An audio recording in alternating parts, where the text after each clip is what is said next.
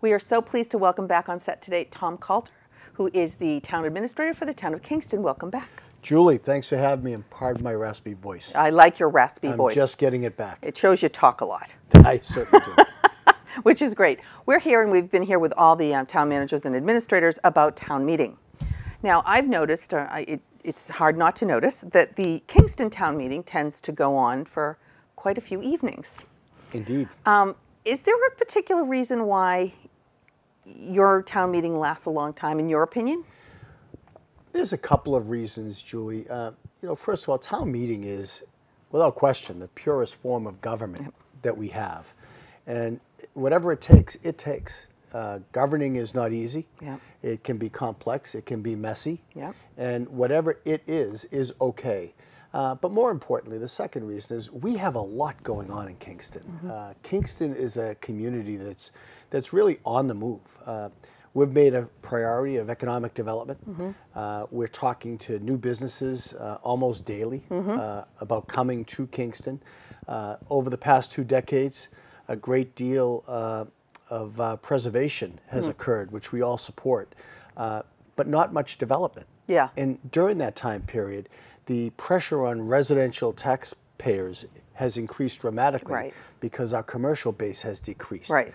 So my charge is to build the economy in Kingston, and that requires a great deal of zoning adjustments, zoning changes, community impact and input, and that all plays out at town meeting. Right. So it's all good. It is all good, right. Now, I have also noticed over the past year, especially when Josh Warren came on your Board of Selectmen, that there has been a lot more shows that you've taken advantage of PACTV's ability to do shows for you. For example, Josh Warren created and is hosting a show called Good Day Kingston. Janet Wade has a show, Healthy Kingston, and both shows have a variety of topics and guests. This provides a theater for a lot of information, and we're covering more and more meetings in the town of Kingston. Yes, you are. So I know as a resident of Pembroke, when I go to the town meeting, it's really nice that I have had the ability to learn and listen to a lot of different opinions and a lot of different information about the warrants, so that I don't go in there cold and blind. Right. Can you speak to that? First, let me say that Selectman Warren has been on the job for almost a year now. I've never known anyone who has run for office for the first time and had such a profound impact on the community. Josh is genuinely interested in open government and transparency, and so he has worked very hard to bring the Kingston citizens into the process in a very positive, data-driven, upbeat way, and I thank him for that. We all thank him for that. He's an extraordinary young leader. Pardon me again. The Board of Selectmen believe that it's their job to bring information to the community. So at every Board of Selectmen meeting, we now cover between 5, 7, 8 of the articles in great detail so that folks aren't hearing it for the first time. We have public meetings scheduled between now and May 4th on the more complex issues having to do with our anticipated investment in wastewater treatment expansion, in the marijuana bylaw, in our economic development plans. Again, the objective is, as Josh has really displayed, is to bring to our citizens the information they need and they deserve in order to cast an informed vote at town meeting. And what is true, I think, in all towns is that you give out information. Not everyone is always going to agree on the information. That's okay. And that's democracy. That's democracy. You have people that just don't agree, and that's okay. So if everyone's coming from the same set of facts, they absolutely might come to different opinions about those facts, but the facts are the facts. You know, I served as a legislator for 12 years in the 12th Plymouth District, and that's exactly what I used to say to the folks of the 12th, 40,000 constituents, that reasonable people will typically reach consensus if they're all looking at good data. Unfortunately, in these times, people bring their own ideology, their own data, their own opinions, informed or otherwise, to the argument. And so it's difficult to zero in on consensus. The leaders of Kingston, and I'm very proud to work on their behalf, believe that good data is imperative to good government. Sure. And there are those who have been shouting from the rooftop for many times that open and transparency is very important, and we agree with them. Openness, transparency, good information, good data is critical. And I'll tell you, I work for the Kingston Board of Selectmen, and through them for the citizens of the town of Kingston. And I can tell you to a person, all 5 members are absolutely committed to sharing everything to the best of their ability, and without driving a particular ideology or agenda, so that folks can make an informed decision. Right. And again, in any democracy, oftentimes compromise is the answer. That things do end up being, it's not black or white, it's always gray. You know, we're all very critical of ourselves and others. If our federal government operated as local government operated, we wouldn't have the challenges we have today in Washington. So as imperfect as town meeting may be, as imperfect as town government may be, boy, it's to me, it's a true representative government. Right. And it's a government that works for the people and with the people and is open to the people.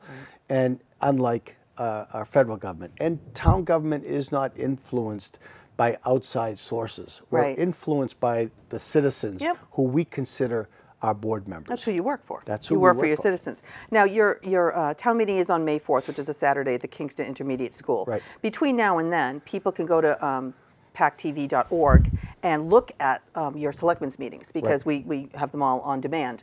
So you can see what articles have been talked about and the rationale behind whatever decisions you've made.